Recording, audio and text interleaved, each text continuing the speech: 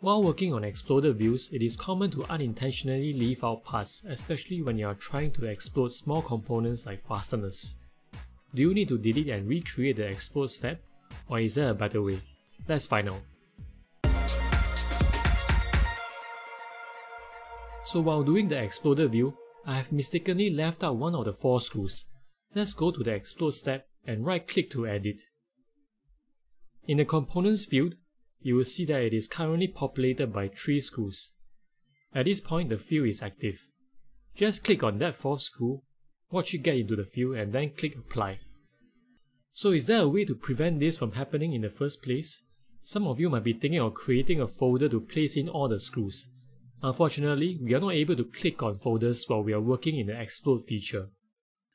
One thing that we can do is to make use of selection sets. Control select all 4 screws, right click and click Save Selection. You can see that a Save Selection icon appears in the Feature Manager tree. Let's rename it to Screws. This allows you to select all 4 screws just with a single click. Now let's create a new explode step. If we click on a Save Selection set, you will see that all 4 screws are populated. Well, that's it for this video. I will see you in the next one.